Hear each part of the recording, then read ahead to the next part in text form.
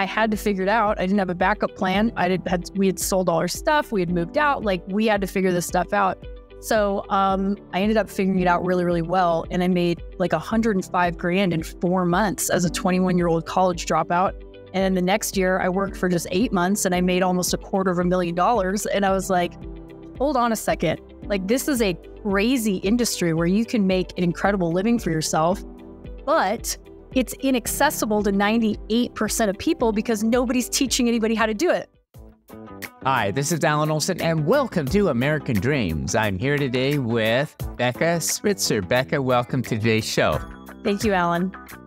So, Becca, you've had a remarkable career, a phenomenal background, and for the listeners here, can you tell us about how you got to where you are today? Starting out and your career path here. Yeah, well, this is going to be long story long. Is that okay? I always like to say long story short. I'm like, there's really no short way. So, I grew up like a normal Midwestern kid and went to college after high school for a couple years. And my passion at the time when I was that young was writing. I loved to write. I liked to blog. I thought maybe I would get into journalism or be an author or something like that. But I didn't feel I didn't feel like I was really on a clear path at college. I went home for the summer after my sophomore year just to work, like make some money, go back to school. And I ended up actually getting a recruiting letter from Vector Marketing or Cutco Cutlery. And I got recruited into doing knife sales. And so I sold Cutco knives over the summer and I did so well at it. I mean, I made like 25 or 30 grand as like a 19-year-old kid. I was like, I'm not going back to school. I'm good at sales. I'm just going to do sales. So I ended up dropping out of college after my sophomore year, sold Cutco for a couple years. And then during that process, my then husband, we're divorced now, but we both got recruited by a guy who was running a roofing company. And he was doing storm restoration roofing, so like hail and wind damage and stuff like that. And he recruited the heck out of us, showed us some really big commission checks. It was like, you guys are doing so well in the Cutco business, like it'd be a way larger order size. You guys would crush it at roof sales. It'd be like shooting fish in a barrel. So I remember my ex called me one day. I was like driving and he goes, hey, do you think you could sell roofs? And I was like roofs on houses? And he's like, yeah. And I go, I mean, I guess like if somebody tells me what to do, like, sure, whatever, sales is sales, right?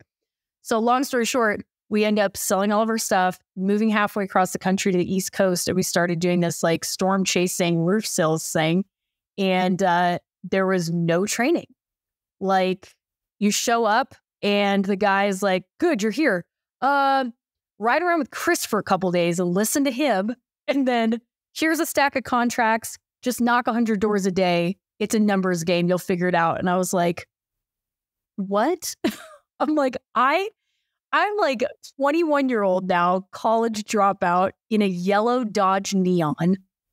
I've never been on a roof before. I don't know anything about roofing. I don't know anything about insurance. I don't know anything about storm damage.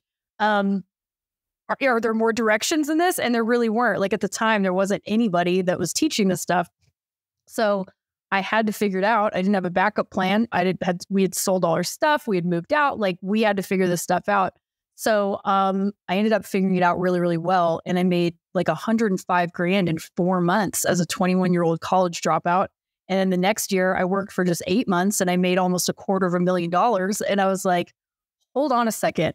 Like, this is a crazy industry where you can make an incredible living for yourself, but it's inaccessible to 98% of people because nobody's teaching anybody how to do it. Right? So I put it like this. Okay. So baking a cake is not hard, right? It's like 5 ingredients. But if the way that you try to learn baking a cake is watching your grandma who doesn't have a recipe, the recipe's in her head. If you ask her how much of something it is, she's like, I don't know, it's a dash of this and a pinch of this, and it should be about like this consistency. Baking a 5 ingredient cake literally becomes like college AP chemistry, right? On paper, it's easy bake oven. It's 3 instructions on the back. And the question is no longer, do you know chemistry? Are you a talented unicorn of a baker? The question is, do you know how to read? right? And so I sat down after a couple years of doing this and I was like, I know a lot about this roof sales thing now. What if I put it on paper for the industry? So I wrote a book. It's called Diamonds in the Sky. And then I started writing my online sales training programs for roofing contractors to recruit people and train them how to close, how to knock doors, how to handle objections and do all that. And that's what I've been doing now since 2014. So it's just teaching the industry everything that I knew. So I put everything on paper, and now I teach people how to sell roofs, and I teach people how to teach people how to sell roofs. So what are some of the biggest challenges that roofing sales professionals face today? So there's, a lot of things. Like most of them have zero training whatsoever. That's the biggest problem, right? They're getting hired on by roofing contractor company owners who figured it out without any directions. And now they're just showing up. They're getting shown $25,000 commission checks. And, the owner of the company's pointing to their Dodge Ram 45,000 that's in the parking lot. And they're getting like the shock and awe Ben Affleck out of Boiler Room thing. And then they're not getting any directions. That's the biggest issue. Honestly, that's really it. They're just not getting the recipe. The reality is, in this particular industry, like storm restoration sales, and I'm not even talking about retail roof sales training right now. In storm restoration, we are practically giving roofs away to people who already need them. Like a storm hit their house, their insurance company is going to pay for it. They just have to pay their deductible most of the time. Like it doesn't get much easier than that. But again, it's the same way that cake is easy, right? It feels like rocket science if it's not on paper. But above and beyond that, there are some other challenges. Like the industry's changing a little bit right now where a lot of these homeowner policies are shifting from what's called replacement cost value or RCV into actual cash value or ACV. And essentially what that means is the insurance companies are going to pay a prorated amount on the roof. So instead of getting a $20,000 roof for $1,000 deductible, they might be getting, the roof might cost $20,000 to replace, but the insurance company is only going to pay for 50% of it because the roof's 15 years old or whatever. So those are some challenges too. But competition, people started figuring out there's kind of like a gold rush in storm restoration roof sales because people started realizing that you could make what we call drug dealer money selling roofs. So there's a lot of different stuff, but what would you like to focus on? We could take a deep dive in any of that, Alan. Well, the industry that you're in, with basically when a disaster hits, and you're doing sales, you're dealing with clients during a very stressful time in their life. How do you coach your clients to build trust with homeowners? Because I imagine that there's a lot of people coming into the neighborhoods and they're trying to decide, well, who do I want to work with here? Right. Absolutely. So and that's going to be varying in degrees too, right? Like in a hurricane situation where somebody has lost everything, that's going to be a way more emotional experience than somebody who maybe they had some dents on the top of their Subaru out in the driveway, but they didn't, there's not water pouring in through their house or anything like that. Those are going to be different, like degrees, right? But as a roof sales rep, it's really, first of all, just being really authentic with people, calling a spade a spade. Like I have no problem telling somebody if they don't have enough damage, not to worry about it. Hey, I might see a couple dings up there, but I don't really see enough that would warrant you filing an insurance claim or doing anything like that. The biggest thing is going to be educating and empowering consumers because a lot of them don't even know they don't even know who their insurance company is until they forgot, or they don't even know what their deductible is. They don't understand the process. So really positioning yourself as the expert who's there as an educator and an advisor first and a salesman second. And by the way, it's okay to say that. Like I always teach people, you don't need to go in and pretend you're not a salesman until the very end when all of a sudden you're asking for the sale, right?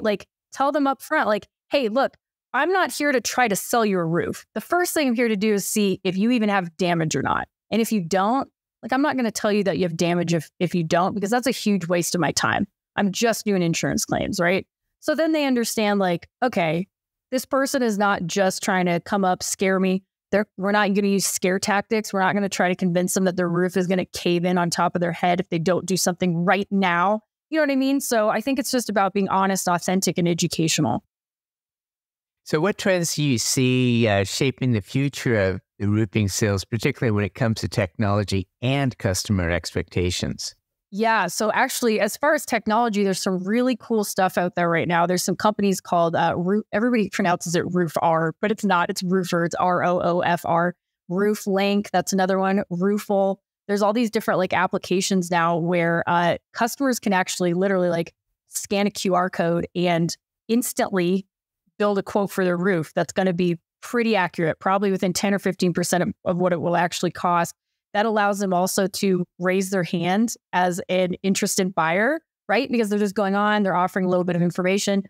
So that's a really cool thing that people are allowed to do now, like, or they're able to do. Consumers are actually able to, instead of call a bunch of roofing contractors to come out with a carbon copy contract and like put together a bid on paper, they're able to actually go online and do it themselves, which is really cool.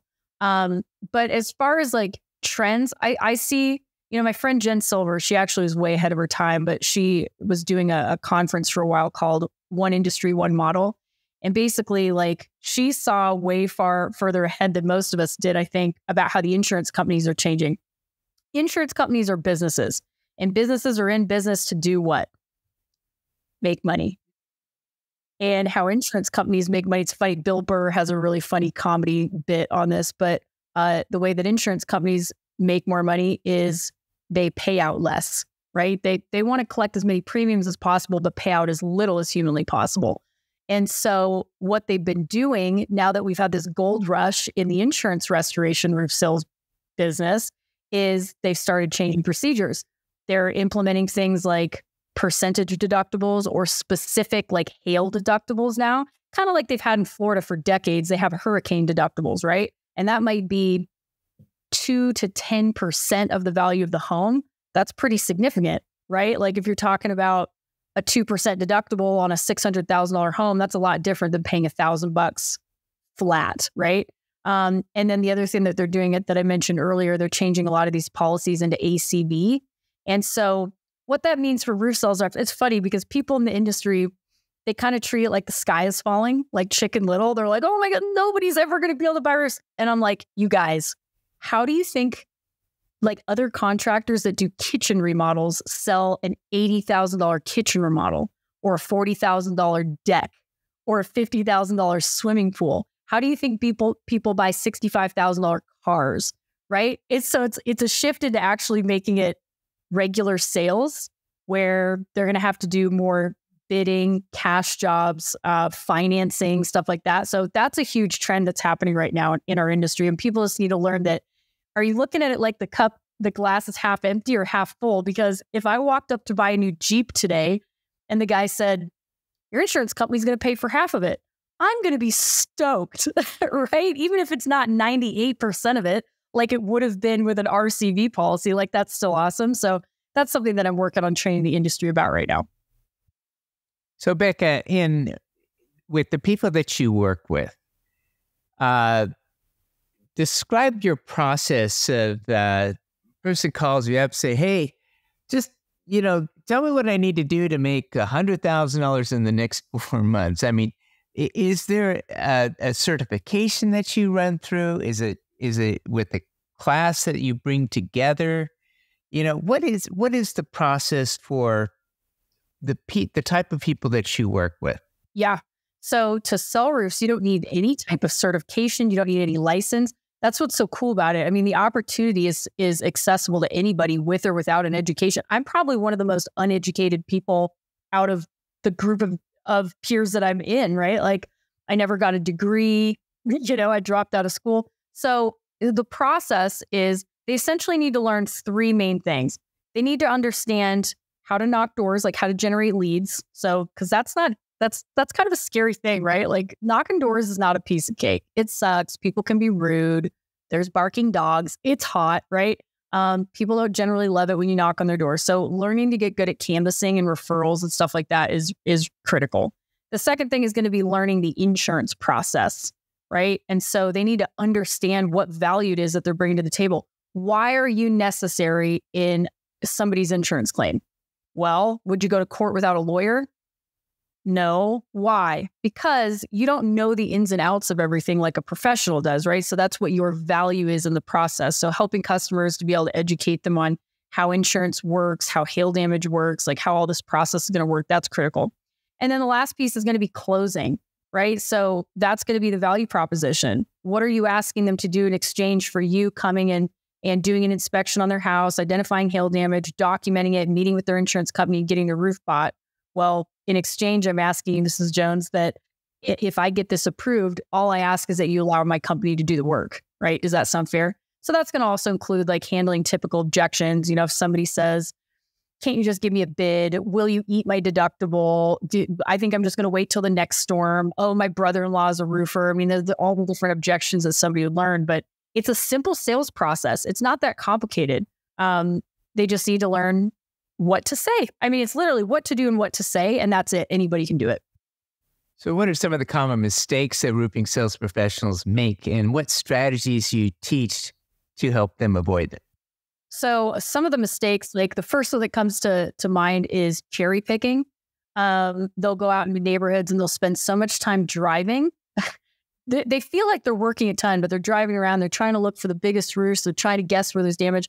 I never did that. I parked myself in a neighborhood and I worked that neighborhood. I knocked every door until I talked to every single homeowner on that block or in that neighborhood, because now you're because the thing is, like, imagine that a neighborhood gets hit by hail, right? If I go in there and there's damage, what are the odds that most of the houses there have damage? Pretty good. So I'm not going to just look for the biggest one. I'm going to stay in there, because as soon as I get one person to let me do an inspection, I confirm there's damage, I stick a sign in their yard. And then I go next door. Hey, I'm so sorry to bother you, but you must know Jim and Beth next door. I just got off their roof. They have quite a bit of damage from that storm that we had a couple of weeks ago. Here's some pictures, picture. You guys are just right next door. I just stopped by because I'm going to do a free inspection for you. Now you do that all the way down the street and you're just taking over an entire neighborhood. Like, you can get 100 houses, right? And the commission in roof sales, I mean, on a typical residential house, you're probably going to be making $2,000, $2,500. So if you want to make $100,000, you only have to sell like 40 roofs, maybe even less than that. So other mistakes, fear mongering. Some people think that if they don't convince the homeowner that without their help that they're never good, their roof is going to cave in or something like that. Like, that doesn't work. Like, just be honest, call a spade a spade. And then I would say just not even having a process in general. Like, most people are truly flying by the seat of their pants. It's you're in the kitchen and you kind of know that there's eggs and flour and sugar and stuff, but they're never figuring it out. They're just, I'm doing this, I'm mixing this stuff together. Maybe this works next time. I don't know. So those are like the main things I see with roof sales reps. I will tell you though, Alan, like, most of the time I'm working with the business owners, not the sales reps themselves. I'm teaching the business owners how to hire people and how to train their sales reps. If you could give one piece of advice to your younger self when starting out in roofing sales, what would it be? Gosh, what would I have told myself? Man, I honestly don't really know how to handle that, because I think I handled it. This is going to sound like arrogant to say, but I really handled it to the best of my ability. I don't know if I would actually have changed anything. I went into it with the attitude that if anybody can do this, then I can too. Like, you don't need to be specially talented or anything like that. And I really brought just like my best possible attitude and work ethic to it. Failure was not an option. I just got up every single day. I did everything that I knew that I needed to do. I don't know if I would have changed it. That's my honest answer. I don't think I would have changed anything about how I approached it. I gave it my all, and I didn't wait for somebody to give me permission. I didn't sit there and say, well, I would be able to do this if somebody showed me how. I just went in and figured it out. That's the best answer I've got for you on that one. Yeah, that's great advice, and just stay committed and stay with the program then. So, Becca, it's absolutely been a pleasure to have you with us today here on American Roofs. If a person wants to reach out to you, how do they find you? Well, if they directly want to chat with me, my email is Becca, BECCA, @roofsalesmastery.com. That's roofsalesmastery.com. Or they can follow me on Instagram, Becca_Switzer. Or they could do @RoofSalesMastery. And then I have another Instagram for my spiritual stuff, which is nirvana.by.nature. So that's a different part of my personality. Well, it's been an absolute pleasure having you with us today. Absolutely. Thank you, Alan. I appreciated the conversation. Thanks for having me on.